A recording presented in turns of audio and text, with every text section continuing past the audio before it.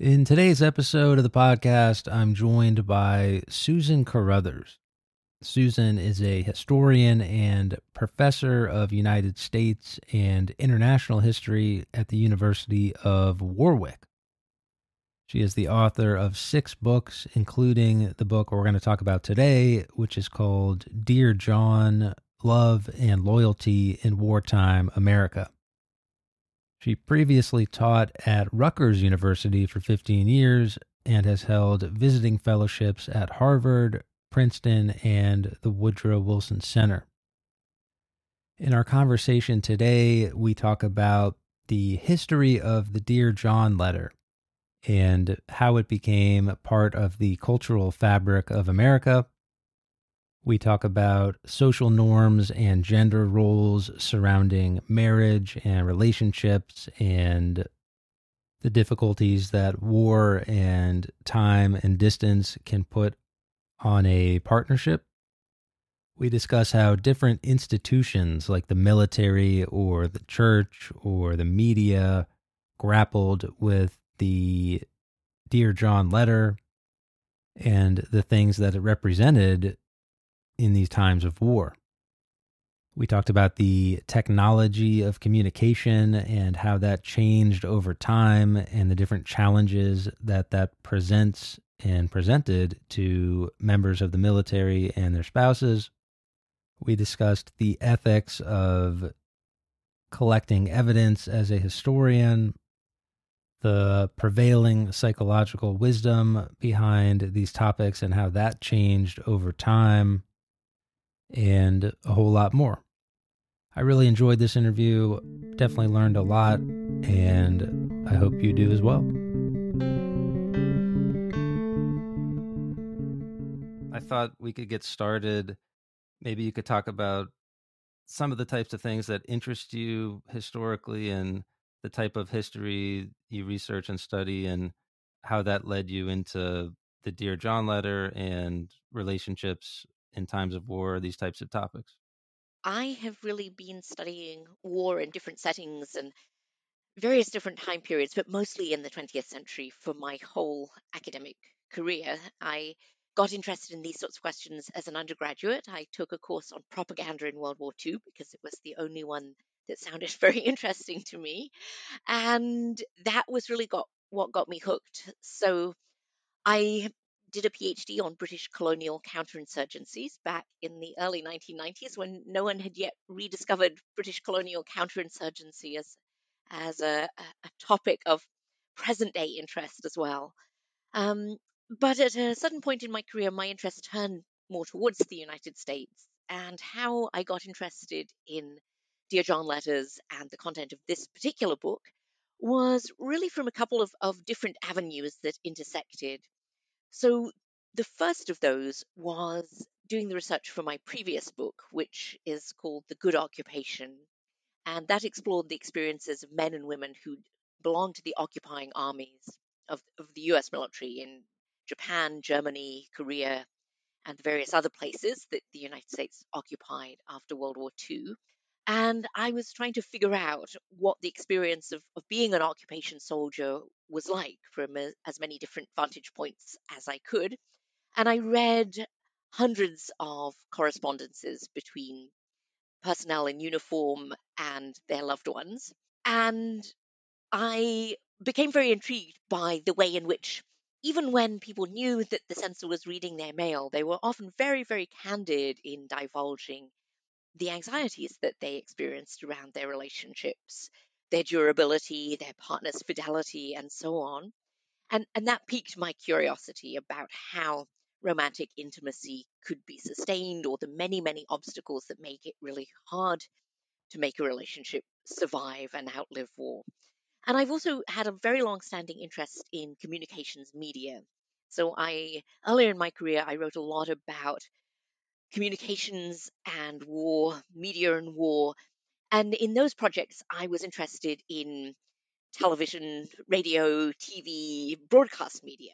But increasingly, I've become much more interested, partly for the reason I just outlined about the sort of voyeuristic thrill of reading people's private correspondences in those private ways in which stories about war, understandings about conflict get shaped through interpersonal communication. So that was also what led me to the Dear John project. As you kind of outlined there, there's sort of two things going on here. You're talking about this specific concept of the Dear John letter, which I think you define roughly as the spouse sending a letter overseas to usually the man, but it could be a woman, the military service personnel, sort of getting dumped. And then a lot of times there's this added sting of there's another person in the picture back home.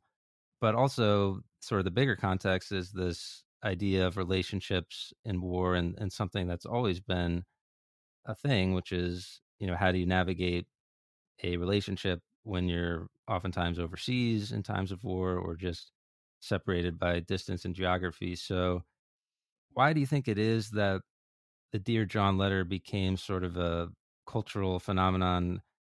Why did it become sort of a thing? I think you argue that it happens mostly in World War II, where it kind of becomes this cultural thing. Well, it's a little bit hard to say categorically why it isn't until World War II that anyone coins the phrase "Dear John" to describe the kind of letter that you just outlined. And of course, the definition typically is a bit broader. It needn't necessarily be a spouse. It could be a girlfriend. It could be a fiance.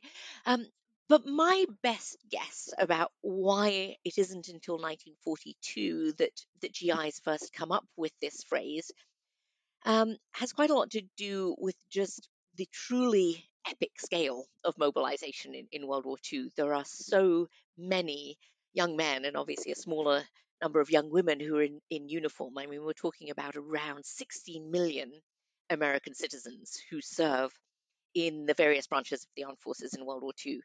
And I think around 12 million of those at some point are dispatched overseas. So for those, but even for the ones who never go to Europe or Asia or any other theater of war, separation is a dominant wartime experience, even if you're being sent to a training camp or you're deployed somewhere in the continental United States. So being away from a partner, um, an experience which is difficult under the best of circumstances, which for most people, World War II emphatically was not, makes it really hard to sustain those kinds of intimate connections. And I think because so many people found, having been deployed often away from home for 2, 3, perhaps even longer years in some cases, that their relationships were failing and that they were being sent letters by their partners telling them that things were over. So to me, I think a large piece of this story is about the sort of mass experience of deployment and along with it, mass anxieties about faithfulness on the home front. And for quite a lot of men, but not as many, I think, as were rumored to be the recipients of Dear John, that experience of getting the most dreaded of all letters from a woman back home. Yeah, so that makes total sense. Just the size and the scope of World War II sort of facilitating this process. But another thing that you also outline is that it kind of goes against what you might think, even though the size and scale of this Dear John phenomenon is potentially increasing. The evidence, at least the hard evidence for it, isn't necessarily there because it just kind of makes sense. People, they get a Dear John letter, they might burn it, they might destroy it, uh, they might use it as toilet paper. They Um, might indeed. The expression bump comes from somewhere after all. yeah. So I wanted to ask you, how do you go about, as a historian, collecting evidence and sort of telling a story about this? Um, Even though, you wouldn't be able to just line up, the most famous 25 Dear John letters and just have those immediately at your disposal. Well, you couldn't have. I like this idea of the 25 most famous Dear John letters.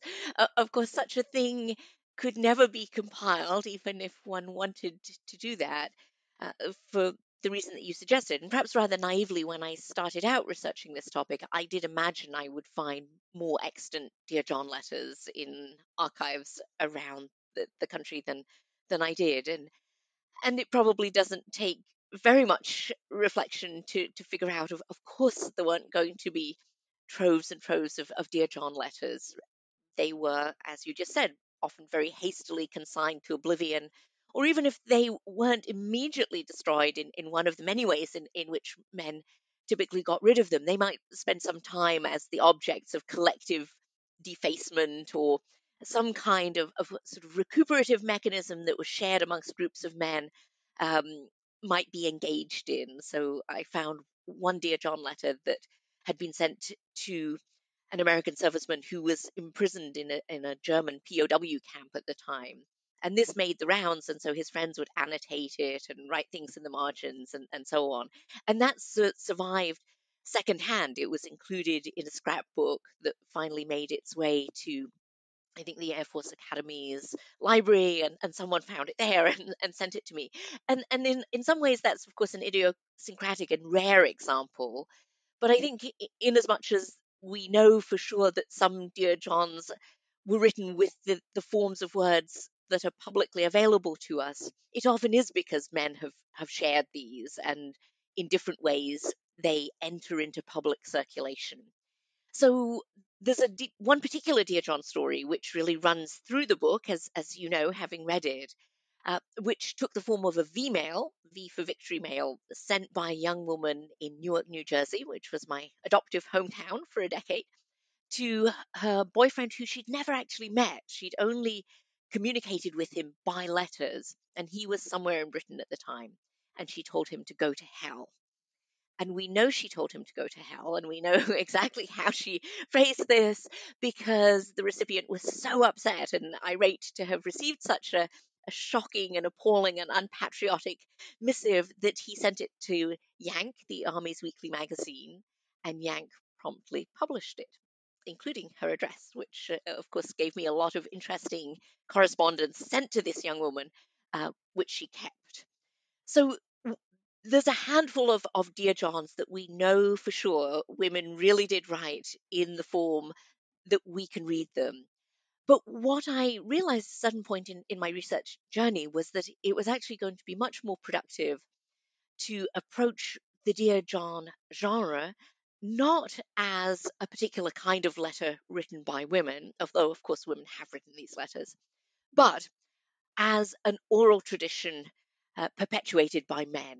In other words, most of what we know about this particular kind of letter comes from what men have had to say about it.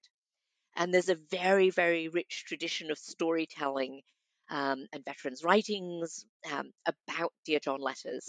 So a lot of the time that I spent in archives, and perhaps especially the Veterans History Project, which is at the Library of Congress, I was spending, as we are now, with earphones on, and I was listening to oral history testimony, knowing that somewhere in this oral history I was going to find a Dear John story. So that was one of the largest kinds of source material I looked at. But I looked at all sorts of other things wherever Dear John letters and the phenomena that Dear John letters are associated with, like marital breakdown, infidelity, got discussed. Yeah. So again, I think all of that, aside from the historical evidence and all that stuff, it just makes intuitive sense, right? That even though probably most of these Dear John letters are being destroyed, you can imagine that men are kind of sitting around the camp talking about, relationship issues. You can imagine that uh, it becomes a bigger thing than just the letter itself. It becomes sort of a narrative, a story. Um, and as you say, even though mostly women are the ones writing the Dear John letter, it becomes men who are primarily in the historical record, the ones kind of telling the story about it. And I think maybe you also argue that there are these sort of institutions involved as well, whether it's the military or the media or the Catholic Church. There's different ways that they kind of latch onto the story and kind of latch onto the cultural phenomenon. And I was wondering if you could talk about the ways that institutions sort of spin their own narratives around relationships and war and what the proper social expectations are for women on the home front and these types Mm. of things. Yeah, that's a great question. So you're quite right that, of course, in wartime, all sorts of different entities, institutions, organizations, as well as private individuals get very invested in the business, in particular, of trying to shore up relationships that involve at least one, if not two, military partners. And this was a phenomenon that perhaps plays out most intensely in World War II, given, as I say, that the truly epic scale of mobilization for that war. So if we think about what's going on in World War II, um, we find, I mean, we could think about other wars as well, but suddenly where I begin this story is by thinking about, for example, female civilians who are particularly vociferous in trying to ensure that women maintain both the correct kind of correspondence with men in uniform, and that they sustain, once they've entered into a romantic relationship, that they stay the course and that they don't even think about uh, breaking it off, especially while that serviceman is deployed overseas.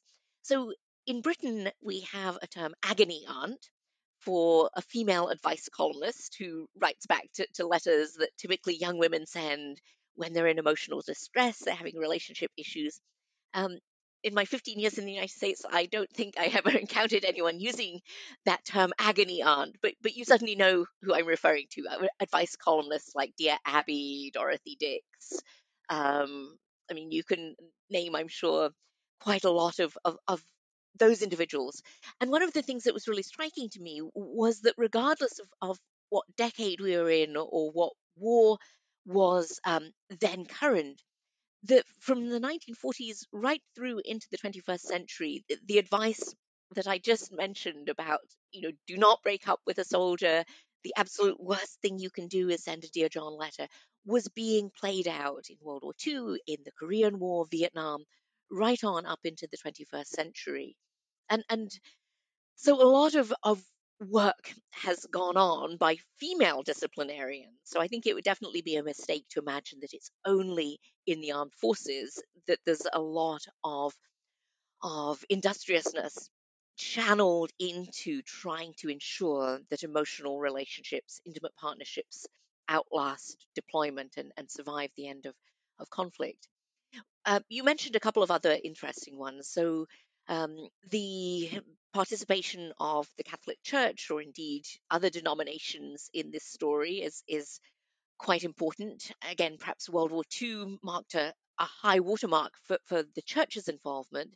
So, the military ordinariate, where the sort of central branch of the army that sort of is the official channel by which the church and the chaplaincy interacts with military structures, was very active. There was a radio program, for example, called Chaplain Jim, which had a huge listenership, which was a kind of soap opera dedicated to sort of peddling storylines that were aimed primarily at both reassuring the home front that their boys were being taken care of, that their spiritual well-being was a matter of great concern to the army. But a lot of the plots did also hinge on questions about romantic relationships, about ensuring that they lasted. And one of the dominant sort of catchphrases of Chaplain Jim was this very insistent message to keep writing cheerfully, and so on. And that mantra was also being purveyed by magazines, by advertisers. Everyone really, it seemed, had sort of jumped on the bandwagon to turn letter writing not into a private sort of source of pleasure and connection, but really a patriotic obligation that young women especially were compelled to perform on behalf of the nation, as well as the young men they were writing to. Right. Now, the controversial, I guess, aspect of this that you go over in the book, and there's sort of different sides sort of playing out. And you can imagine the one side that says, look, as we kind of outlined earlier, this is a war of size and scope that no one's ever even thought about before. So, maybe in that case, in these issues of relationships and these types of things, one side might say you don't want to add any extra psychological burden to soldiers fighting overseas. So, in that fashion, you might want to not do anything sudden like break off a relationship or dump somebody or write a letter that isn't patriotic and cheerful, because that might impact the war effort. But then on the other side, you have this sort of complicated issue where relationships are complicated and time and distance can create problems. And a lot of times, as you outlined in the book, these relationships aren't even real relationships. Sometimes one side or the other is sort of reading into things that aren't there. I'm sure we've all been there before. So women on the home front might feel these sorts of societal pressures and fighting against societal norms. So how would you sort of outline that sort of internal struggle that surely a lot of women on the home front must have faced?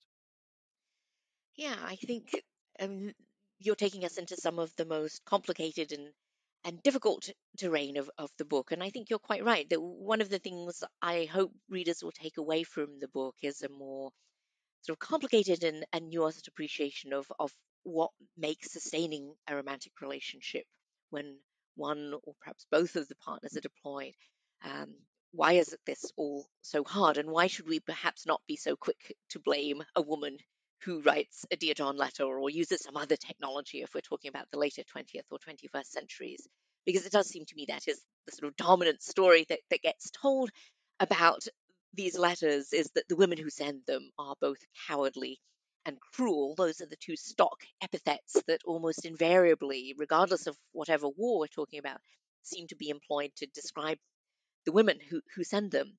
But of course, as you pointed out yourself, um, not infrequently, two people may have a connection with one another that they understand to be of a very different character, and very different level or nature of commitment. And I think that's definitely true if we think about World War II, or if we think about Vietnam, or any of the conflicts in which young women are being constantly told, write to men in uniform, it's something that you have to do to keep their spirits up, you're aiding the war effort, that young women, quite often may well have felt that they were simply doing what they were being told to do, but they had no notion that the young men who were the recipients of their letters, all of a sudden, out of nowhere, they may never have met, started to think, oh, I have a girlfriend now, and when I get home, maybe we'll get engaged, maybe we'll get married, and a whole elaborate. I mean, it's not hard to see why young men who are lonely, they're away from home, they might be in sort of considerable personal danger, would latch on to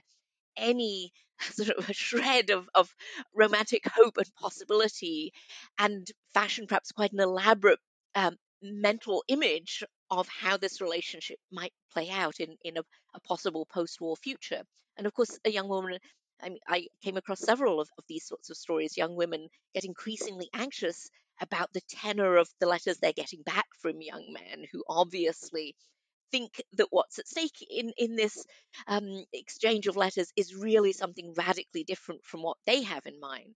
So no wonder in some cases they wanted to extricate themselves so that this pattern of misunderstanding, of sort of un, unwarranted expectation didn't um, didn't proceed any further.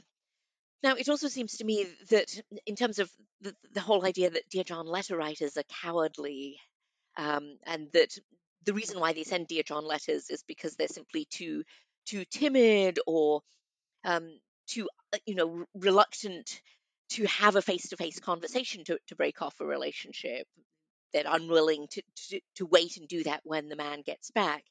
It's also to inject into our understanding of these things that if we think about what advice columnists who are telling women this are actually asking them to do, it seems to me that this advice may be quite misplaced, or in some cases actively dangerous. That to encourage a man, perhaps for years, to believe that his partner's affections are unaltered, love is undying, it hasn't changed over the course of his deployment, and then wait till that moment when he's coming back, which is often quite a challenging transition out of active frontline service back into domestic life, back into the realm of civil society.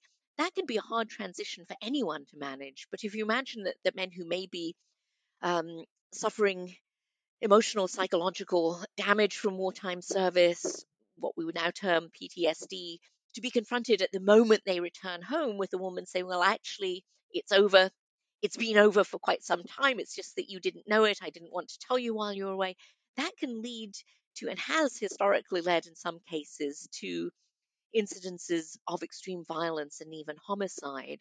So I think we definitely need to be careful about a sort of knee-jerk response to the senders of Dear John letters before we brandish them all just ipso facto as cowardly.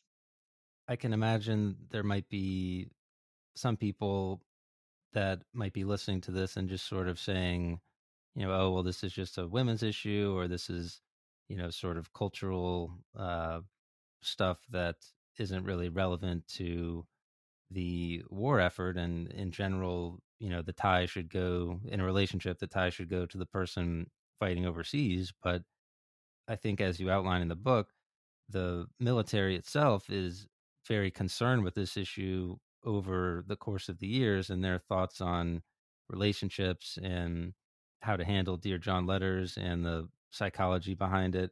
This is something they take very seriously because, as you said, it could have, significant impacts on not just the soldier, but people at home, the family structure, and kind of how the military thinks about it itself and the values it represents. So I was wondering if you could maybe talk about how the military as a whole, sort of as an institution, what their thoughts are, what their policies are on relationships and people overseas. Well, that depends a little bit on which war we're talking about, um, because clearly the military has changed very substantially from the 1940s to the present, and um, especially in the wake of the Vietnam War, when we have a major shift in terms of how people are brought into um, the military labor force. In other words, we don't have any wars after Vietnam that are fought with the draft.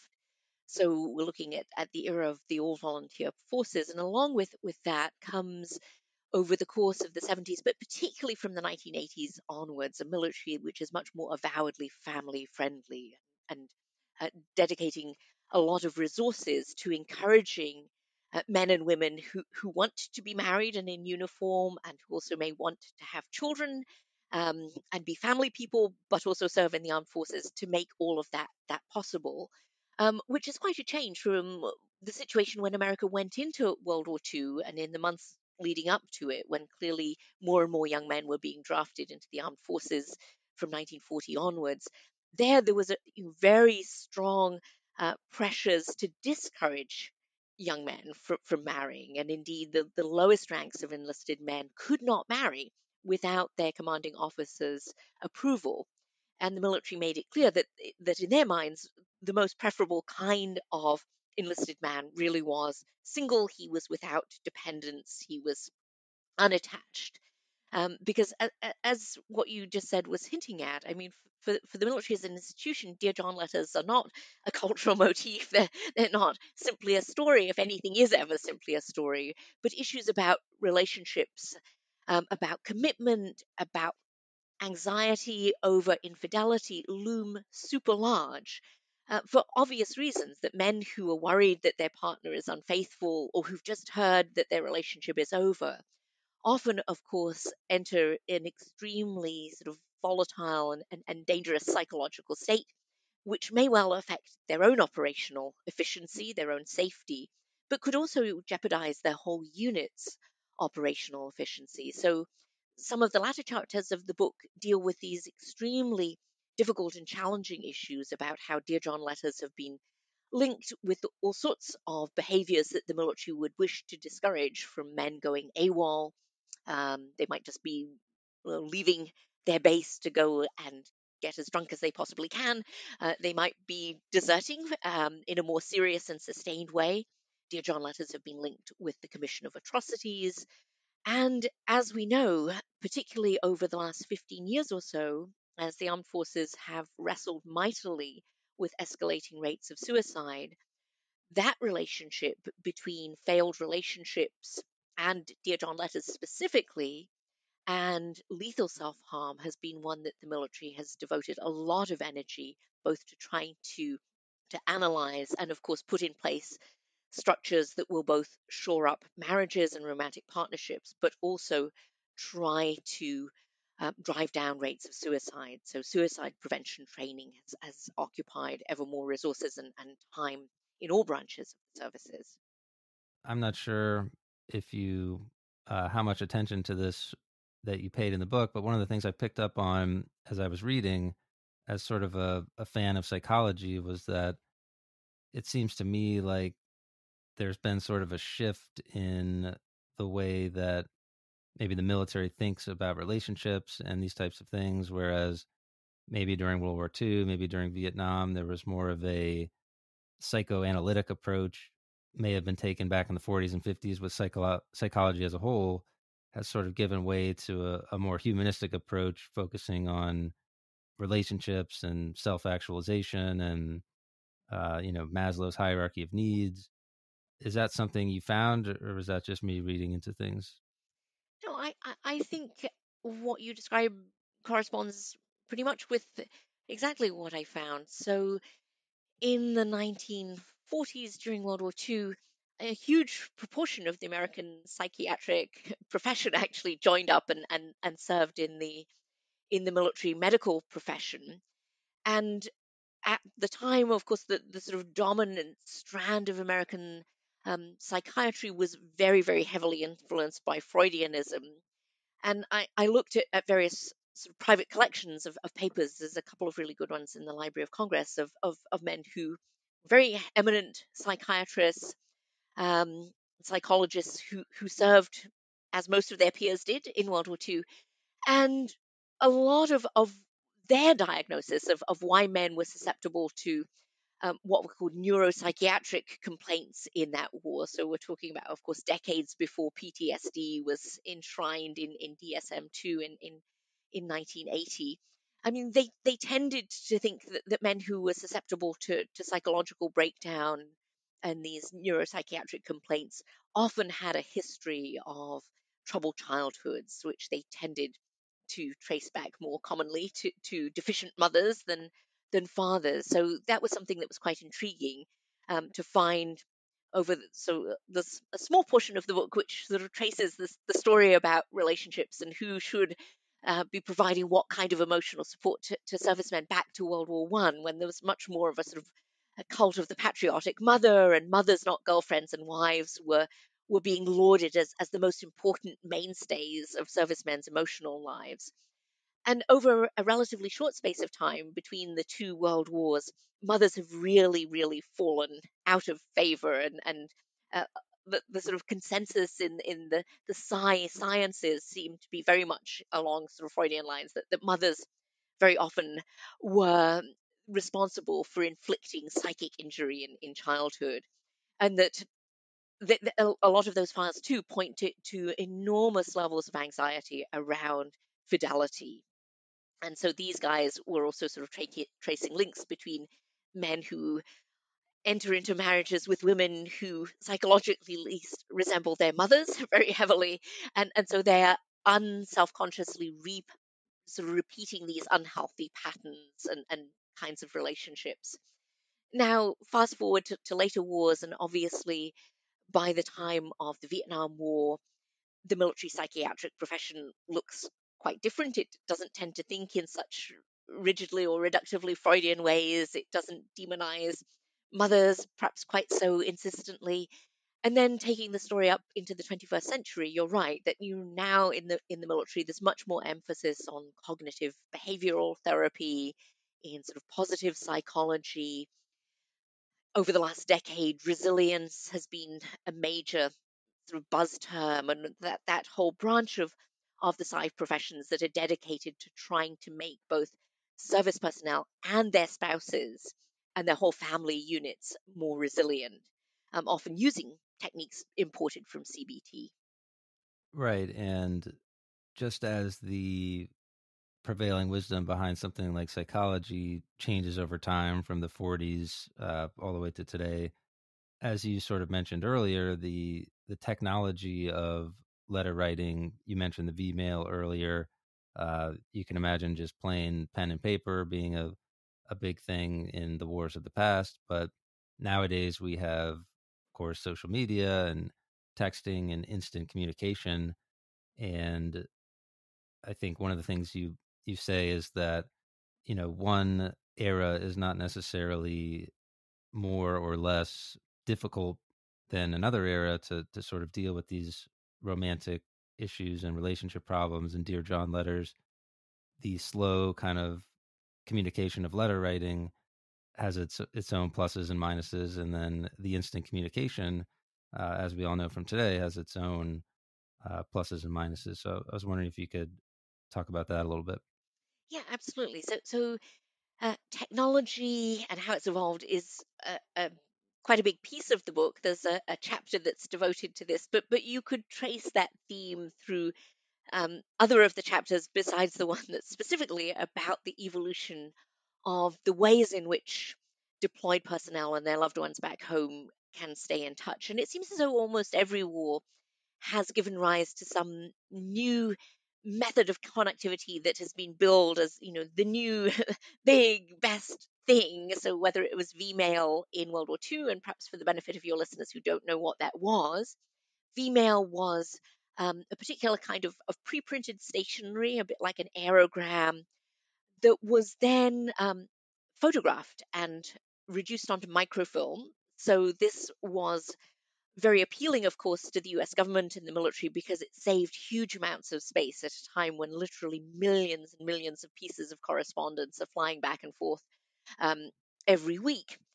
To be able to shrink a letter onto just a frame of microfilm and then develop it at the other end was a really substantial benefit. It saved space on cargo planes, and it also greatly increased the speed with which mail arrived overseas. But then by the 1960s, the big new technology of the Vietnam era is the tape. So we're talking first of all about open tapes, big reel-to-reel kind of tape recordings that in turn um, sort of seed place to enclosed cassette tapes and so on. Um, and a lot of Dear John storytelling also is bound up with that war's latest technology. I don't know that women did indeed send Dear John tapes, but certainly one psychiatrist who um, has popularized this notion, who looms quite large in different points in my book, a guy called Dr. Emmanuel Tanay, wrote a professional paper which then got picked up in all sorts of other places, in which he wrote that women were indeed sending tapes to their boyfriends in Vietnam. And they weren't tape recordings of them, Dear John, I'm very sorry to have to tell you, dot, dot, dot. In Tanay's critique of this phenomenon, women were actually recording themselves in amorous encounters with their new boyfriends and then sending these sort of, I guess we might call it avenge porn rather than revenge porn, tapes to their GI in or ex GI in Vietnam. And a lot of people have picked up on this because this seems both horrifying and intriguing. And so you find reference to this phenomenon in other places, almost invariably sourced back to this guy, Dr. Tanay. But I wasn't able to find any corroborative evidence, which I would have expected to do, having looked at and listened to hundreds and hundreds of oral histories and many, many other kinds of sources. So maybe one woman sent one tape of that kind, which no longer exists. But I think it's quite telling that story got told and that story got repeated. And now, of course, as you say, in the 21st century, there are Dear John stories about being dumped by text, by finding a social media status update. You've been not just sent a Dear John, but unfriended on Facebook or whatever. So there are a plethora of different ways in which you might find out that you have been abandoned by your partner. Um, and whether one is more devastating than another, I think again is very, very hard to say with any definitiveness. But what I could certainly say with some definitiveness is that there's a lot of people who've hypothesized that the faster that news of being jettisoned by your partner arrives, the worse the impact that that news has. So I have sort of built this as a ballistic theory of communication. Um, but there's no concrete evidence that that's actually true. And I would guess that a lot of it really depends on the recipient, that for someone getting a Dear John text, that might be incredibly wounding. But would that person have been any more wounded if they received that news by a letter that had taken maybe a couple of weeks to arrive? I mean, it's very hard to really figure out how one would ever satisfactorily devise metrics to prove that hypothesis. Not to linger on the uh, avenge tape thing, as you put it, but that's an example where there's very limited evidence, if no evidence at all, as you say, for something like that happening. And yet, as you mentioned, there's at least one major Hollywood movie where that's a central plot point, and Mhm. probably a whole bunch more. And it's kind of the perfect example of how, just like the Dear John letter, even though there might not be that hard evidence for it, it's more about, just that. It's about the way that the story gets told by these different players in the story, the different institutions, and how people are walking around understanding or not understanding what's really going on here. Mm. So I'm guessing that you're referring to Jarhead there, Right, right. and thinking of that scene in the movie. And here we're not talking about a cassette, we're not talking about an audio tape recording, we're talking about a VHS video cassette, if memory serves. Definitely a pictorial moving image tape. So, yeah, that probably did more than anything else to popularize the idea that women were sending these horrifically cruel recordings of themselves. In that case, it's with the next door neighbor. And the movie actually amps up the how Anthony Swofford describes that scene in the memoir, so it becomes even more horrifying as the film depicts it. But yeah, I mean, there are a lot of those stories out there. I mean, you can look at all sorts of discussion boards and places online, and the urban legend certainly circulates very profusely, but concrete verified cases much fewer and further between. Yeah, so I wanted to ask you about a related sort of issue, and I wanted to get your take on how much you think about this type of thing. But one of the things that we're doing, you're doing here, and I'm doing here as well, on a history podcast, is you're taking stories, you're taking evidence from the past, and you're making an argument about it. You're making hopefully an educational argument that is going to be useful to people. But on the other hand, is there this element where any historian could be, especially when it comes to looking at like letters and times of war, you're taking this real thing that happened that could be emotionally challenging and distressing for real people involved, and then years later, do you think that is there like an exploitative element in history? Is this something you think about, where how do I use a source ethically, and do I think about how the person who wrote the letter would want this to be used years down the road? Is that something that crosses your mind, or as a historian you get trained on, or anything like that? Well, it definitely crosses my mind, as I hope it would anyone who's writing history and who is accessing personal, intimate material that, of course, would be sensitive to the parties concerned. I mean, I think as historians, whatever kind of research we do, there are always ethical issues at stake in terms of the need to deal sensitively with material that we find ourselves having access to. Um, I came of age before there was dedicated training in how best to do history in an ethical way. But certainly, if I were doing a PhD, I think in either Britain or the United States now, students do receive much more training about how to go about the business in an ethically appropriate way. I mean, certainly using the material that I found in archives, one is obliged appropriately to find out who holds the copyright, um, the people who donate materials or their parents, grandparents' materials. In some cases, continue to hold the copyright. In some cases, um, they release it to an archive with the understanding that researchers can then quote from it in their own writing. So there's quite a tricky and time-consuming process of finding out, whose permission needs to be acquired for the various collections that one's using, in particular if you're going to quote from them, obviously. But of course, I mean, I think more so with this topic than with anything I've ever written, I'm highly conscious of the fact that I'm trespassing on emotional terrain that's extremely sensitive to the people concerned. So I would not use something without someone's permission. Um, and the way in which I tell the stories, I hope is sensitive to the people concerned.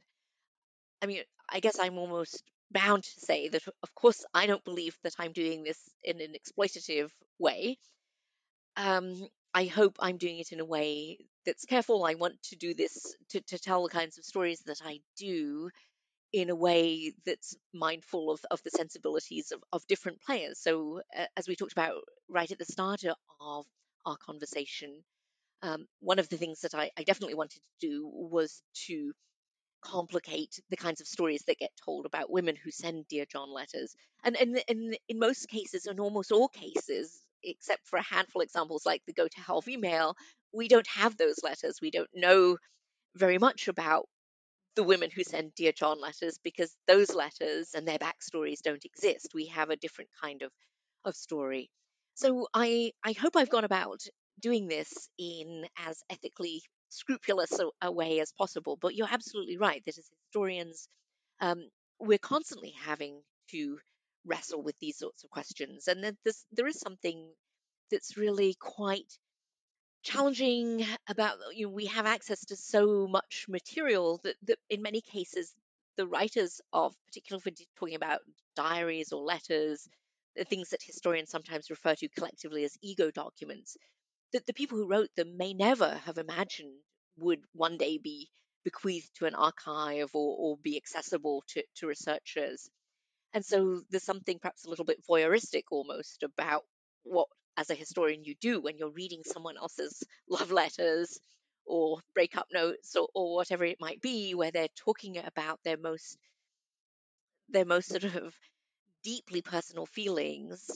That's, yeah, I mean, it's an incredible privilege as a historian to be able to access that material. But I think we always have to be mindful that the people whose stuff we're reading or listening to or dealing with did not, in some cases, anticipate that um, later historians would come along and read or listen to it.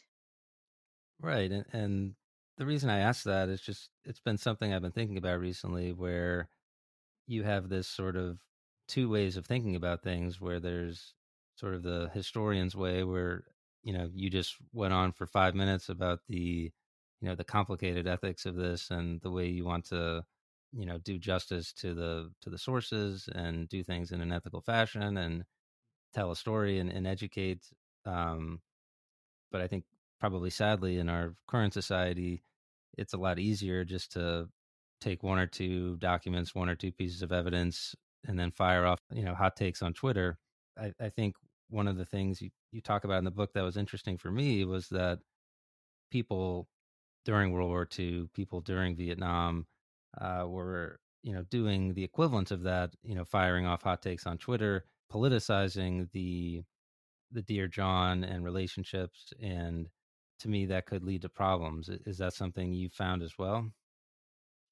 Well, and coming back to the Go to Hell V-mail, I guess that's um, perhaps something that's comparable to what you're describing here, in as much as Anne, who wrote Go to Hell under some provocation from Sam, its recipient, had no idea, and I'm sure would have been outraged to think that what he would do when he got that wouldn't be to reflect on how outrageously he'd treated her and what horrible things he'd said to provoke her into writing this, but to send it straight to to Yank, which then published it. And of course, nowadays, um, you would not, a, a sort of serious army publication would not, one imagines, publish someone's private letter without the consent of the woman who'd written it.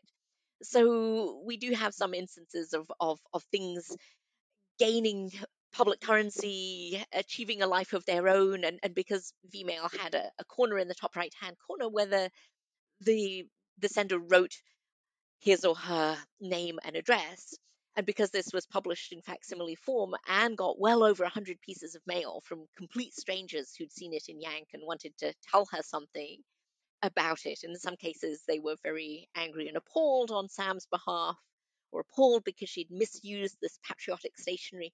But in some cases, they were writing because they wanted a pen pal or a date or her photo. So the publicization of Dear Johns doesn't always lead to the same destination, but it certainly could generate all sorts of unforeseen consequences for the woman whose letter suddenly achieves this public life that she had never envisioned. And of course, I mean, coming back to, you said it's much easier to, do something with documents on Twitter or social media. I guess one difference between tweeting about history or doing history on social media and publishing a book is that publishers are also very keen to make sure that you have indeed done due diligence. They want to know that you got permissions for everything appropriately. And so you couldn't behave in a completely ethically unscrupulous way and hope to have your book published by a serious press. You would hope, You would hope.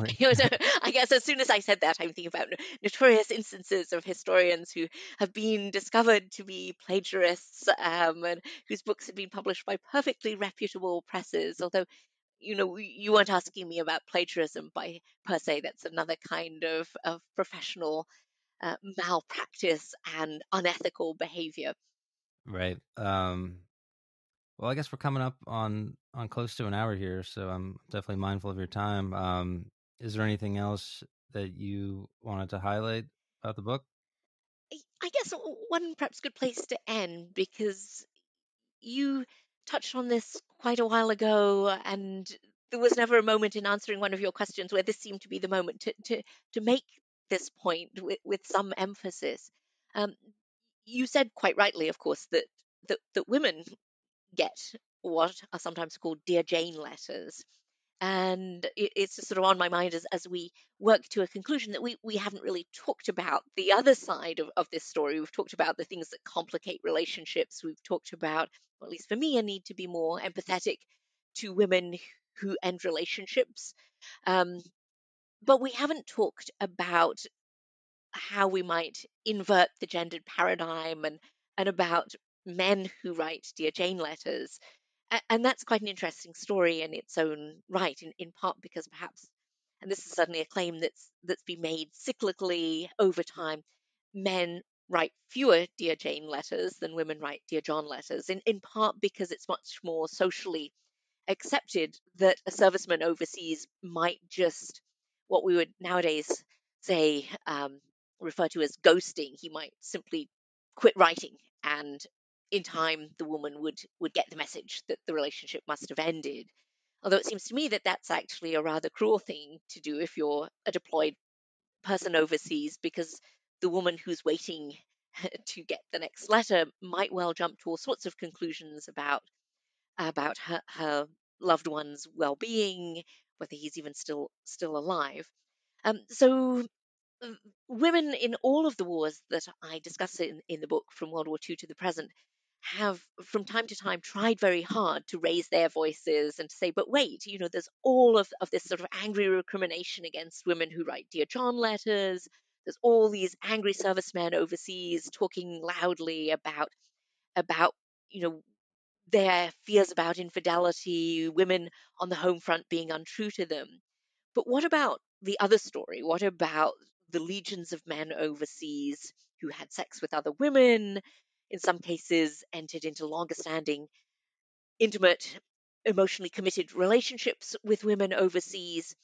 Why is it that journalists and others in the public sphere seem so much less willing to tell stories about the servicemen who are unfaithful to their female partners than the other way round. So that was perhaps just one last piece of the story I wanted to put out there before we wrap up. Yeah, I mean, we could certainly go there. Why do you think that is the case? That maybe it's the media, or maybe it's just, human nature going back all the way to the Odyssey, where it's, the man out and the woman at home. And why do you think that asymmetry might be there? I think that asymmetry is there. I mean, you're right, of course, that the there is a tradition of male anxiety about female fidelity that we can trace back to Homer and Odysseus and Penelope and all the rest of it. But my answer to your question would be about the asymmetry in gender roles and in understandings about sexuality and about soldiering. And I think there's been a very long standing, sort of tacit, if not more actively vocalized, um, sort of logic within military circles that men, red blooded servicemen, are entitled to sex as a form of sort of compensation, reward for soldiering. Patton famously comes out with a line that I won't repeat, very much to this effect, that sex is both a reward and entitlement for male military service, but it's also that sort of heterosexual activity is the kind of fuel that galvanizes men and sustains their esprit.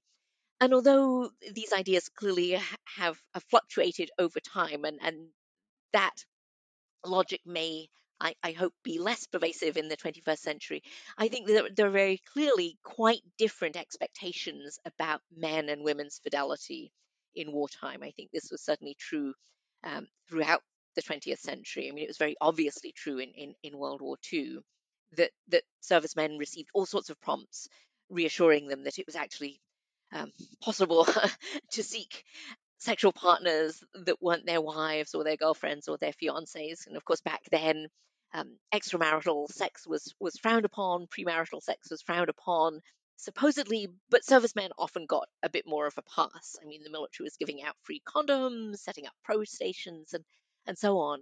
And of course, the message for women was absolutely the opposite. I mean, that women were expected to be chaste, to remain faithful, and were having that message drummed into them much more loudly and insistently. And I don't think that message, even though the drumbeat may have softened somewhat over subsequent decades and in later conflicts, I don't think that asymmetry of gendered expectations around commitment, fidelity, and so on has ever really and truly gone away. Okay. Just want to say thanks for coming on. Appreciate your time. I think this was fun. So really Great. appreciate it. Well, thank you very much for inviting me, and I hope your listeners enjoy the podcast. Absolutely. So thanks again. Have a great day.